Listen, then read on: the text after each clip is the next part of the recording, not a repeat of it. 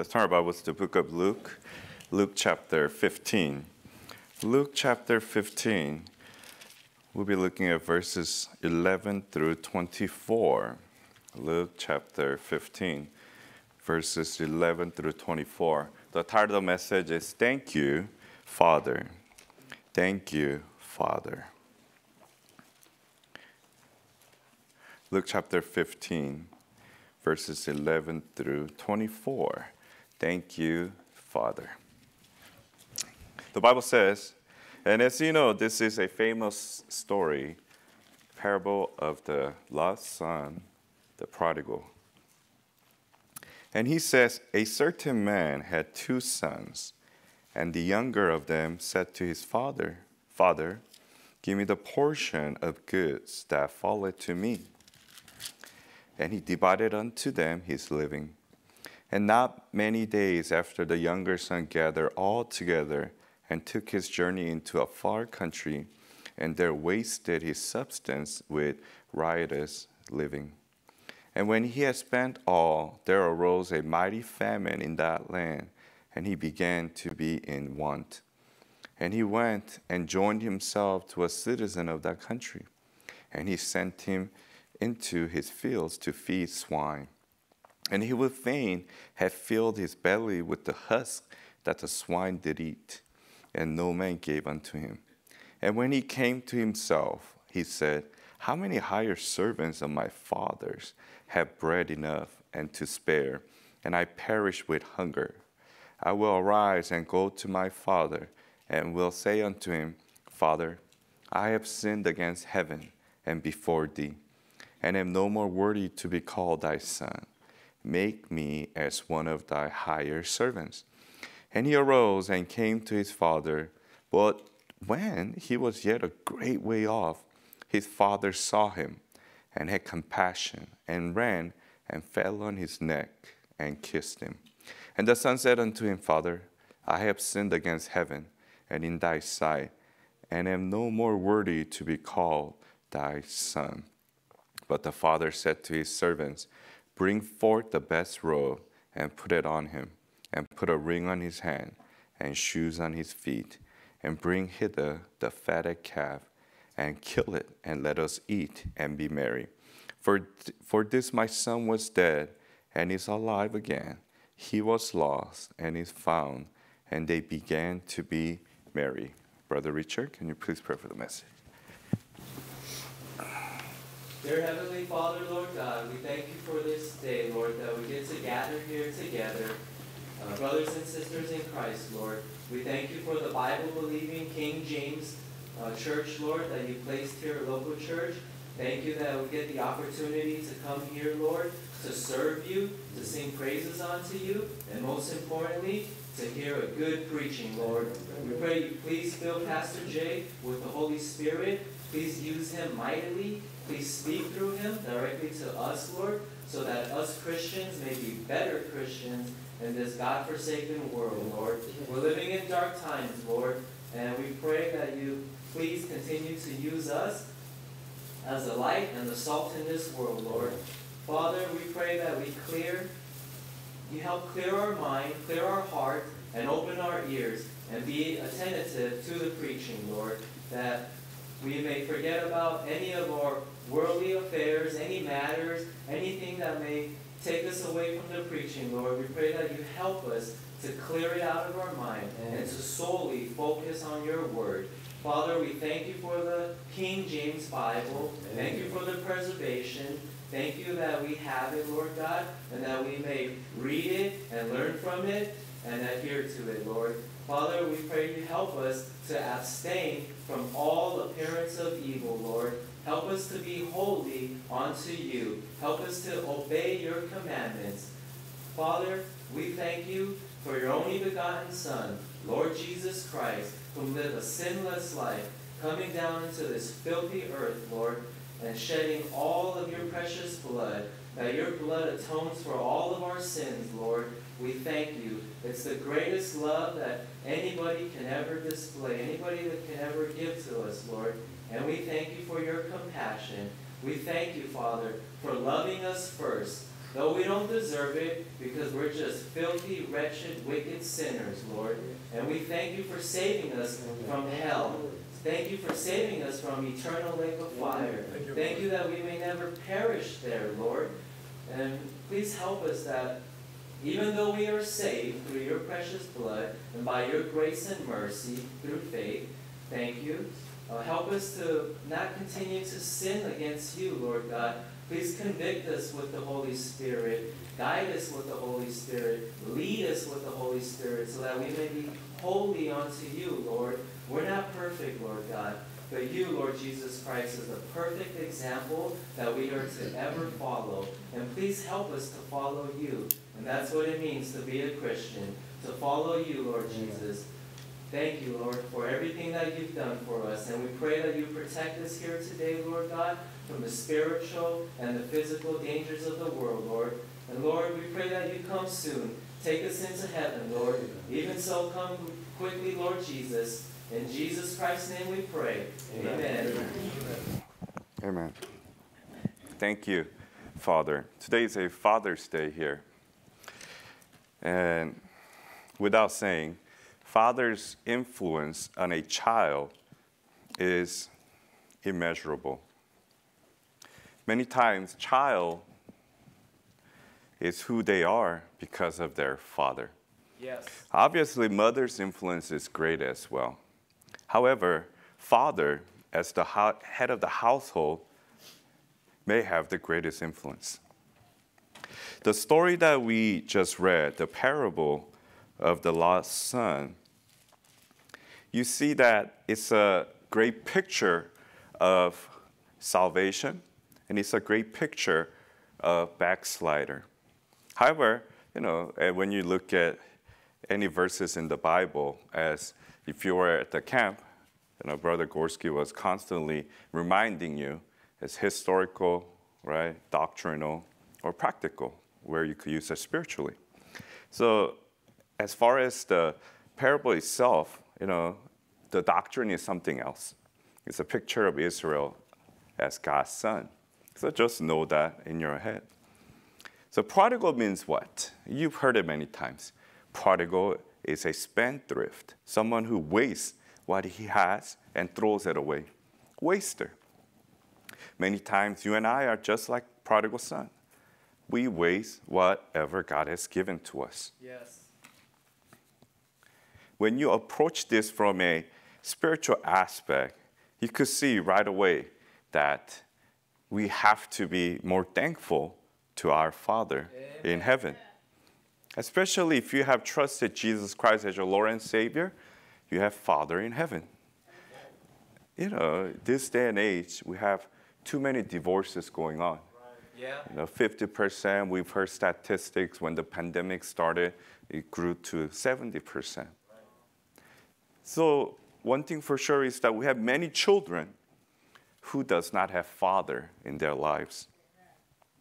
And because of that reason, many times they join gangs, they join clubs. Yes. They just want to belong. They want to have a father figure in their life. And many times, those wrong decisions lead them to destruction. Yes. Many of the inmates in prison did not have father's influence or good father's influence. And if you are a father here, and if you are listening online, and if you're a father, you have the greatest responsibility. Number one thing is that you need to get saved if you aren't saved. Yes. What are you doing? Just sitting around, not getting saved. If a father gets saved in a household, from a statistics that I've heard in the past, 80% or more of the time, the whole family gets saved. Because father gets saved. Head of the household. And percentage decreases when it's mother getting saved and trying to convince or trying to persuade, trying to witness fathers to get saved. Many times, men are very stubborn. Yes. If you do not accept Jesus Christ as your Lord and Savior, Father, very likely that you won't accept him for a long, long time. That's true. Many times in the farmlands, farmers or anybody, or if, just working people, they say, I was busy all my life supporting my family, so I don't have any time for, God and stuff. I mean, that's a fool talking. Yeah. God gives every father a chance to get saved. And if they don't get saved, and if you're a father and you haven't gotten saved, you're a fool. Amen. You're sending your family, if they're not saved, to hell. So you have a great responsibility. And when we talk about father, we can talk about priests. Priests are not your father. Yeah. Just because you go into a confession bucket and say father, he's not your father. In Matthew 23:9 says, and call no man your father upon the earth. That's right. I mean, all these things happening, if you were to study, they just want to have control over their people. Yeah. That's why. Why would you call a man a father? For one is your father, which is in heaven. Amen. That's it. If you trust that Jesus Christ is your Lord and Savior, I mean, you have a father in heaven. Yes. Once and for all. Amen. So if you do not have a physical, earthly father, either they passed away, you never seen them, or you don't see them anymore, at least you have a comforting thing that God the Father is your father. Yes. If you need a male figure who you want to lead you, go to God the Father. Amen. You don't have to find big brothers and, or the clubs over there, right? No. Boy Scout. No. I mean, a lot of times bad things happen, right? Yes. It's all being exposed, right? Whether it's in a Catholic church, Boy Scouts, even just a regular church out there, a lot of kids get messed up. Amen. Because they trust that male figure wholeheartedly. And those male figures, perverts them, disgraces them, and downright, hurts them for all their life. There was a story where a young man, was abused by a Catholic priest in California, and it messed him up. So he was so messed up, he found where this priest was living and just shot him dead. I don't think the court, found him guilty because all the emotional and physical abuse that he had to endure just messed him up. And if you're a father, and if you're going to be a father, you have to realize this. Your attitude, your actions usually determines how your family goes. Yes. Well, I should say, it determines where your family goes. It's going to go to where it's serving the Lord, or it's going to downhill, where it's going to serve the devil, the world, and the flesh. Right. And as a man, you have to realize that there's a role and responsibility that I have to follow no matter what. At the camp, Pastor Jim was talking about setting up rules in your life. Amen. And as a father, if you don't have any rules in your life, you're a loser. Amen. I mean, you're no good backslidden Christian. How can a father who leads the family do not have any rules within the family? Amen. You got to set up rules.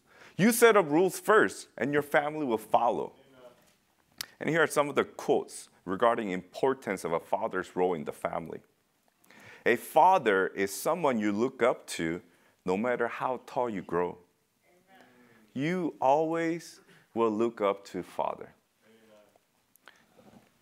When Ethan could be 6'5" or 6'4", he's going to look up to Pastor Stevenson. Or else, he's going to get some discipline in his life, right? Yeah. Same, yeah. And no matter how tall you grow as a Christian, you have someone to look up to. Yes. Amen. That's why I always look up. Look up at the Father. Don't look down. Average fathers have patience. Is that true, fathers? Average fathers have patience. Good fathers have more patience. Great fathers have an ocean of patience. So as fathers, you need to have patience because you are quick to anger more than mothers. You're kind of wired that way.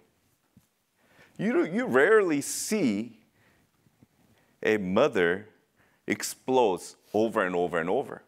It's usually the father just explodes over and over and over because men are known to have less patience than women. Then if you want to be a great father, you need to have an ocean of patience. And that's something, everyone has to work on. Yes. And this one, fathers, think about it. The most important thing a father can do for his children is to love their mother. Amen. How many fathers really love your wife? And it wasn't said by a woman. It was said by a man. Their own experience. Henry Ward Beecher said it. And another one, Theodore Hasberg, said also, the greatest thing a father can do for his children is to love their mother. Amen. If you're a father, if you don't love your wife, that's the worst thing that you could do to your children. Why do you think there's a vicious cycle of children just following the path of their fathers? Yeah. If father was a drug addict, very high probability that he becomes or she becomes a drug addict. Children. If father was a whoremonger, cheater, sleeping with prostitutes, all the adulterer, their children becomes adulterers and whoremongers. True. If father's a gambler, their children becomes gambler. If father is a wife beater, their children becomes wife beater many times. Why? Because you're not doing the most important thing. Besides from getting saved and following the word of God, you have to love your wife. Amen. And you have to show it in action to your children. When you see children, as they grow up, they say, you know what? My father beat my wife, so I never want to be like my father. But they become same father. I want to be faithful to my wife, unlike my father, who was always out and about. And they become cheaters, and sometimes they become worse cheaters than their father. You have to make sure, fathers, you have to love your wife, who's the mother of your children. You have to. Any man can be a father, but it takes someone special to be a dad. I'm sure you heard of that. You could reproduce, right? But it takes a lot of character to be a father and a dad, right? Father's role is to be the spiritual leader. Fathers, are you a spiritual leader in your family? A moral exemplar. Do you have that character? Do you stand in your morals? And the loving guy, are you loving? We're not talking about being sissy out there. But as a man, as a father, are you a loving father? Why? Because fathers are supposed to be the loving guide for his children. Amen. When you see a lot of children, if they're rude, they're senseless, they're full of anger, full of hate, full of critical spirit, it's because a lot of times their fathers don't show any love to their children. Amen. Simple as that. Yes. Then, as a man, as a father, as a future father, are you a spiritual leader? Are you a morally exemplary person? And do you have loving heart? It's not only you love, things that you only want to love. You have to love everything the Bible says to love. Yes. Simple as that. The heart of a father is the masterpiece of nature.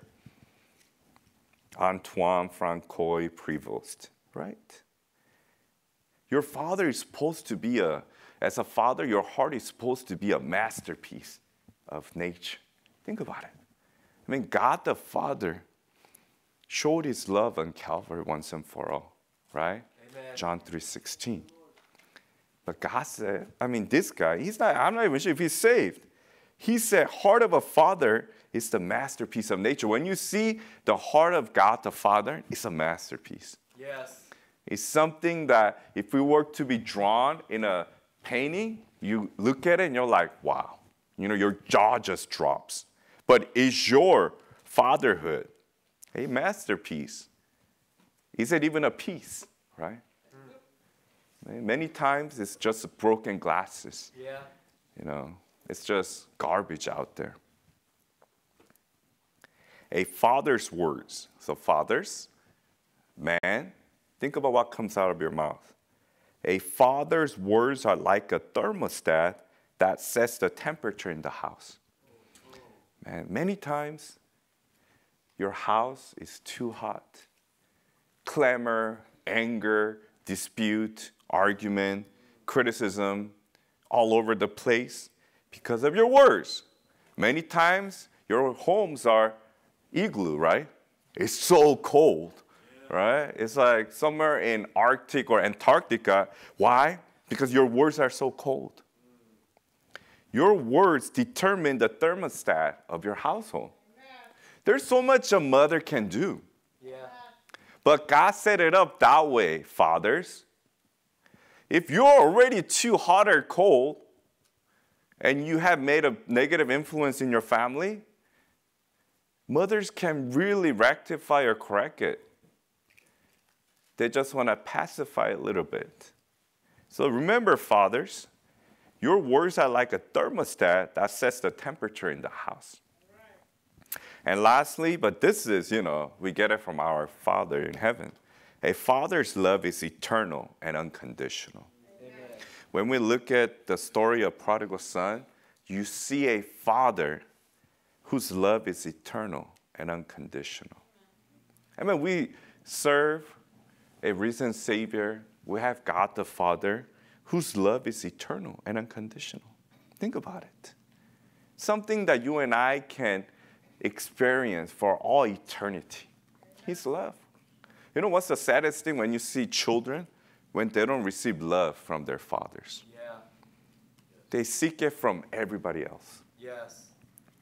That's why little young girls, they get pregnant at an early age. They get dumped by sleazy guys. Why? Because fathers do not show any love to them, godly love to them. Why do you think this adolescent kids, boys, always get in trouble? Because fathers are not like fathers.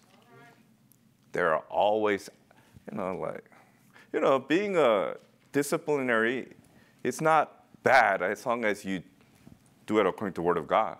But if you're out there to, take out your anger on your children, fathers, whether it's verbally or whether it's physically, not because they need to be disciplined, because you're angry and you need someone to take it out on, then you're ruining their life once and for all. How many fathers listening right now have ruined your children's life?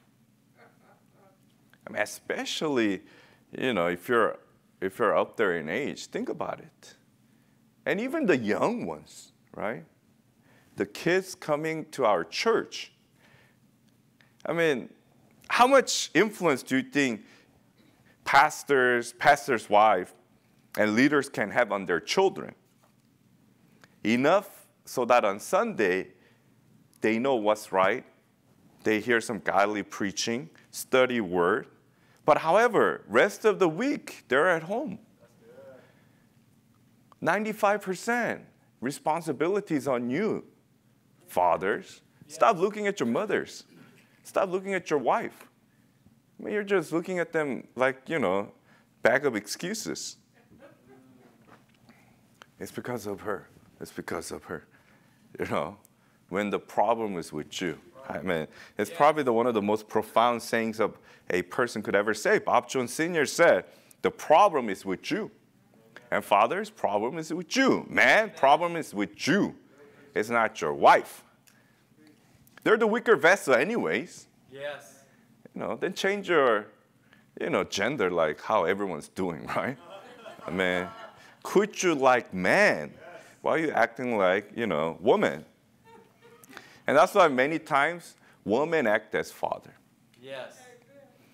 Especially, I don't know about other cultures, but I'm Korean. So I know how it is in Korean household. That's right, sister, right? Father just say, I work. I provide money to the family and the possessions. So raising children is all up to my wife. Wow, I mean, sometimes you ask kids, right? Have you seen your dad? Yeah. Before I sleep, maybe. When I go to school, oh, what about the rest of the day? I don't know. Then who makes all the decisions? Who teaches? Who does everything? Well, my mom. She's like my mom, but she's also like my dad. I mean, if your children ever testifies that my mom's like my father, and there's a father at home, then that father is not living like a father. Right. That's not a man, right? That's just the dirt out there. Yes. You should just call yourself a Joe Dirt. Stop saying, I'm a father. If you're not acting like a father, then you're not a father. Amen. Your name only. You're just, I don't know, dirt out there. I mean, you have to wake up. At the summer camp, it was all about making decisions when we came down to the valley, right? You got to make decisions. I mean, what kind of father are you going to be? What kind of man are you going to be? I mean, young men out there, Lord willing, one day you'll marry, you'll have family, and you're going to be a father if Lord tarries. Then you got to start early. You got to build your character. You got to be a morally exemplary Christian. Yes. There's no excuse that little Max is only 10. He goes, you know what? I'm going to just act like a mother. I'm not going to make any decisions in my life. I'm not going to stand for what's true. That's not going to work. Then little Max is going to turn into a big Max with the same character. Right. Then you, young people here, every young man, you have to realize that. One day, if I were to become a father, what kind of father am I going to be? Because you can't just jump start whenever you feel like it. That's not how spiritual walk is. Spiritual walk is all about taking one step at a time, building one step at a time. That's why you have to start early. Thank you, Father. Can you really say thank you, Father? Right? Can your children say thank you, Father, to you today? I mean, you definitely have to say thank you, Father God. Amen. But can your children say thank you, Father? You have to examine your heart on this, Father. Say, don't try to wait for your family to give you a gift, right? Hey, where's my gift? I'm a dad, I mean, do you think you really deserve a gift? Man, I'm out there, the way you've been behaving as a father, past year, past month, past week, past days, or past since you got married. I mean, many of you don't deserve no gift. Right. You should get some spanking, right? Amen. To wake up. Man, you need that, whack on the face to just, cold water or ice on your face or, dump in the coldest water out there to wake up. And in order to truly thank God the Father, fathers and everyone else, point number one, you have to realize how unthankful you've been. Yes. In order to be truly thankful, you have to recognize how unthankful you've been. Amen. Let's go back to Luke again. Luke chapter 15. Luke chapter 15. You and I have to come to this state today. Luke chapter 15, verse 17. You got to wake up. I mean, you have to wake up. And you have to realize that you lived a riotous living. Look at verse 17. And when he came to himself, that's a great statement. This young man was out of his mind, doing everything that he wanted. And the world was telling him, you're the man. Right, fathers? You love hearing that, right? Man, you love hearing that. You are the man. You want your ego to go up. And your wives are doing it just for your own sake, right?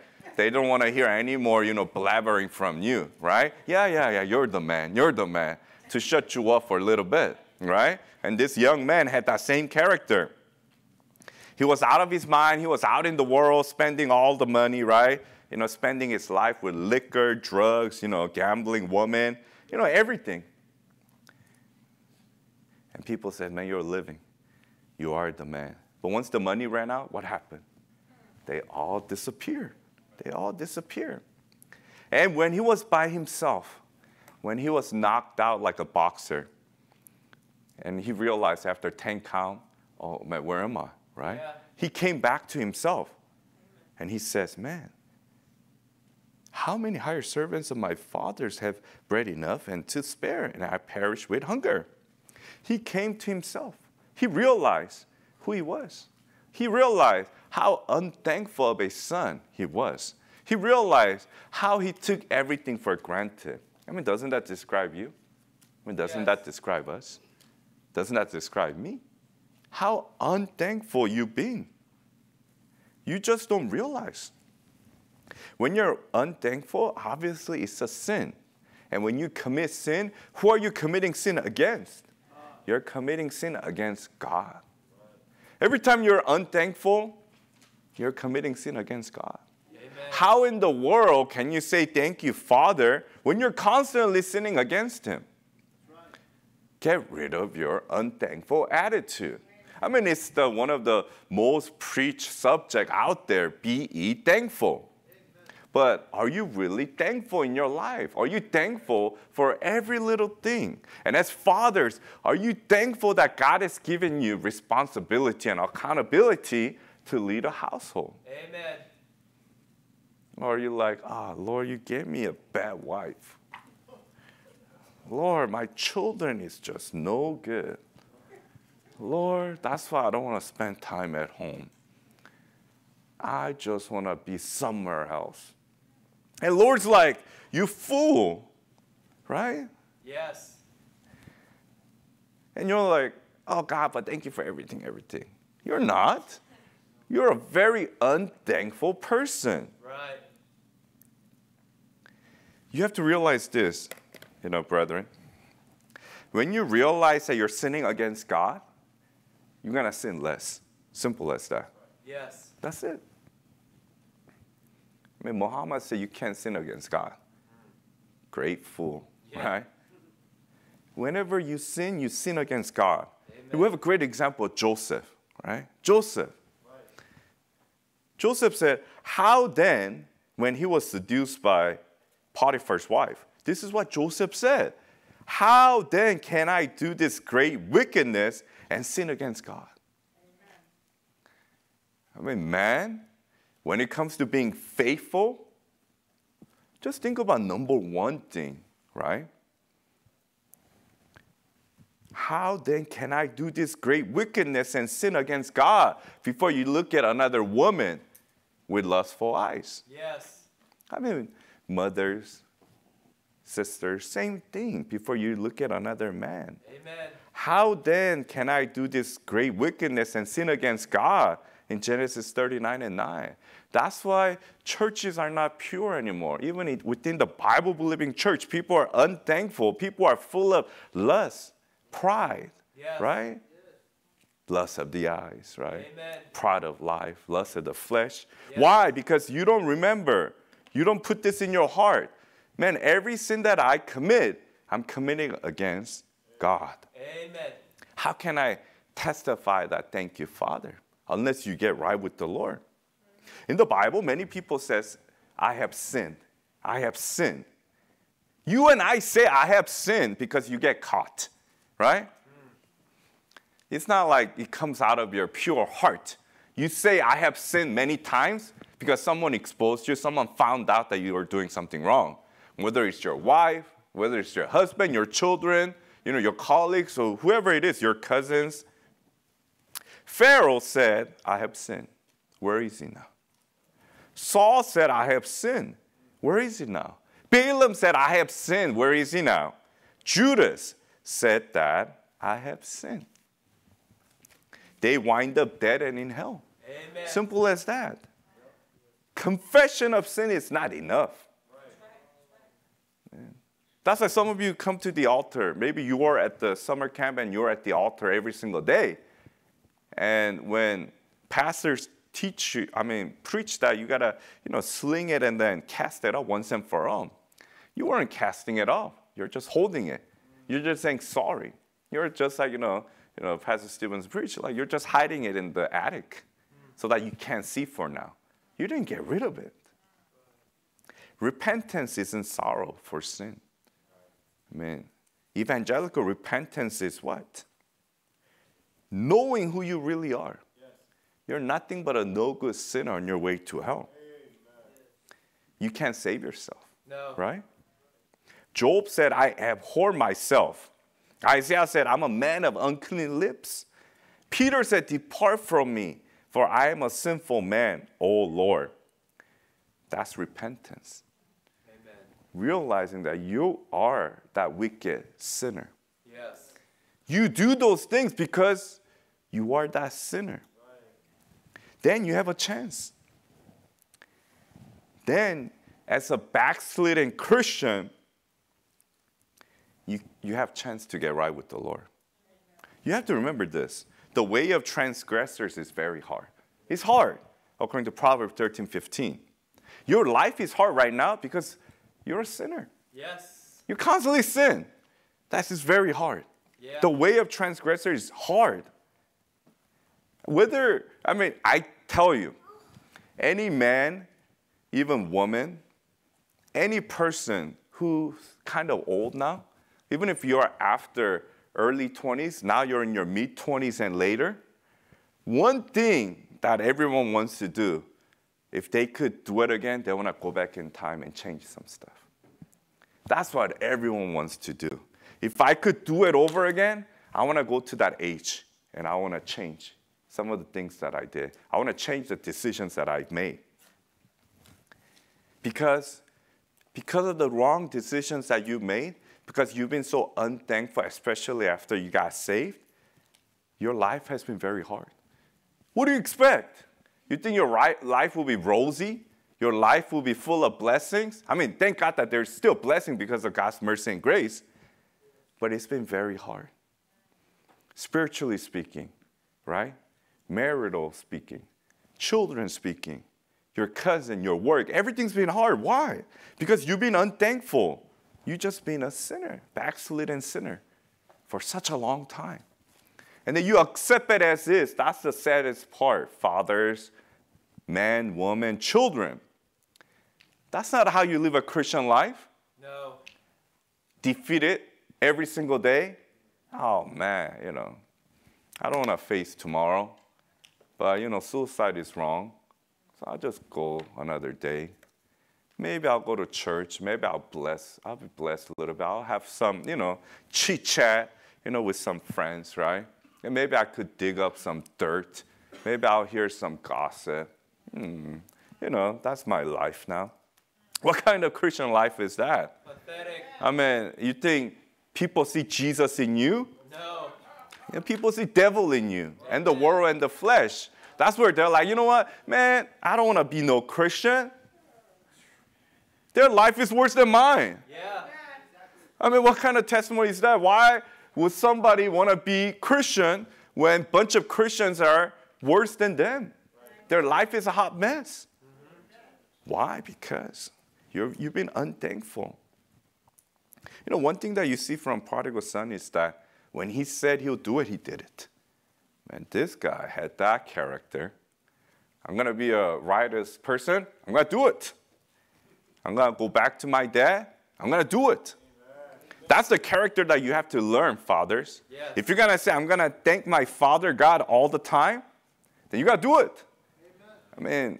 Learn from prodigal son. And he's younger than many of you fathers here.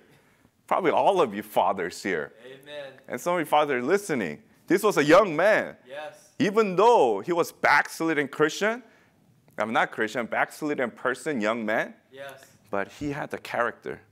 He said, and he did it, whether it's good or bad. Yes. You as a man If you say, I'm going to thank Father all the time now, you got to do it. Amen. Same thing, sisters, anybody. If you're going to say, I'm going to thank God, whether it's good or bad from now on all the time, then you got to do it. No matter what. You can't let the world, the flesh, and the devil keep on telling you, hey, you have a great reason to blame God. You have a great reason to complain. There's no reason for you to complain. There's nothing for you to complain, against God. And second point, why? Thank you, Father. Why? Because He is the hero. That's it. When you see children, they say, who's your hero? And they're like, that's my dad. My dad is a hero, right? When you look at the story, God the Father, He's the hero. He wants what's best for you, right? That's why you could thank Him. He chastises you because He wants you to get right. That's right. Yes. For whom the Lord loveth, He chasteneth, right? And scourges every son whom He receiveth. Right? Hebrews 12:6 and Proverbs 3:12 said, for whom the Lord loveth, He correcteth. Amen. Thank you, Father, for correcting me. Thank you, Father, for chastening me. Can you believe it? The Lord God is more anxious than you for you to get right. Amen. When you're coming to the altar and getting right with the Lord, He's the one who's racing. He's receiving you. Yes. Think about it. When we look at this verse, this Father's character, look how amazing. You cannot be like, get on your knees and say, thank you, Father, just like that. Why? Look at verse 23. And look at verse 22. But the father said to his servants, bring forth the best robe and put it on him, and put a ring on his hand and shoes on his feet, and bring hither the fatted calf. Calf doesn't get fat right away. It takes time. He was waiting for him to come back the whole time. He was getting ready to offer that fatted calf for the joyous occasion. Any of you who's still backslidden, God of the universe, God who created the galaxies, just waiting for you. Amen. He wants you to get right. Yes. You have to understand, we have an almighty God, Father to be thanked, who wants what's best for you. Amen. And if you neglect that, man, that's where you're worse than the bastards out there. Amen. Man, those bastards want to have somebody that they could look after. They want to have someone they could call Father. They want to have someone who they could look up to. Yes. You and I have that Father. And we're no better than those, bastards, those, unthankful children out there. Amen. Don't you want this celebration? Look at verse 24. For this my son was dead and is alive again. Spiritually speaking, how many of you guys are or have been spiritually dead? Once you accept Christ doctrinally, you're His son forever. Well, we're talking about Israel here anyways, and God the Father. But when we are practically applying it as a backslidden Christians, you've slid enough. Yeah. Once you start realizing, man, on this Father's Day, I'm really going to thank my Father. And I'm going to get right. All these things, that's been holding me, I'm going to let it go. I'm going to cast it away once and for all. Amen. No more playing games. It's not just confessing. I'm going to just turn away from it once and for all. And you could enjoy. Verse 24, conclusion. What happened? And they began to be merry. Man, there's a singing and joy up in glory land when you get right with the Lord. And that's something is up to you. Fathers, remember your responsibility, your accountability, who you are. The moral example, godly example that you have to be. And that includes everybody. Amen. On this Father's Day, remember how thankful you ought to be to God the Father, and remember how unthankful you've been as his child, Yes. and how he's waiting for you to get right. And once you get right, it's going to be a joyous occasion. Amen. Let's pray. Amen. Dear Father,